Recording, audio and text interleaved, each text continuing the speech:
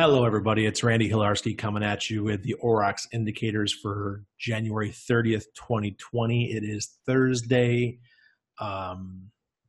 Look, I had a video that was about to be uploaded, and this chaos just got rained upon Bitcoin.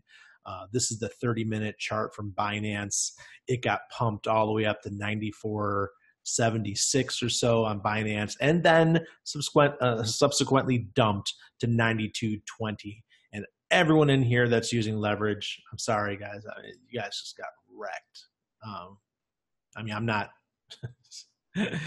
I had my stop got hit as I had a short in from yesterday, and so I got taken out too. So it looks like they went stop hunting and they just destroyed everybody. So sorry if anybody got wrecked out there. That's the name of the game. That's what they do to us. I feel like the small guys are just but little pawns in this game. So the Aurox indicator is still giving us a green light to go long.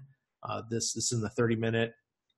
Smart Portfolio said go short, but that was 8 hours ago, so I wouldn't rely on that indicator now. I don't use the 30-minute, guys. So let's go back to the 4-hour. See what the 4-hour chart is saying. Aurox indicator is indicating to go short. Let's see if we can get the Smart Portfolio to come back up.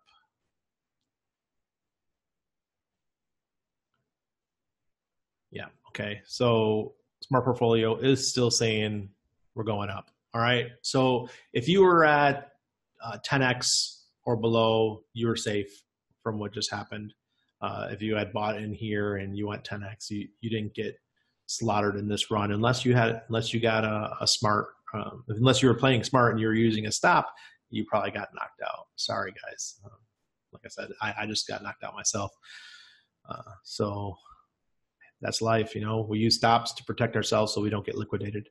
But we're both indicators are saying going long, and on the 1 day, Aurox indicator is still saying going long, and Smart Portfolio, I don't know why it's not coming up really quick. Let's reset it.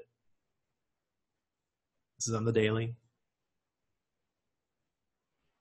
And it actually says go long here right around 80 to 80. I don't know why the chart isn't totally up to date. It missed that.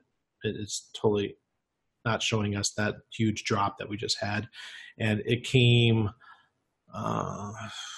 geez, I saw it when I was on BitMEX. It went down to about 8,100, right around there, 8,080.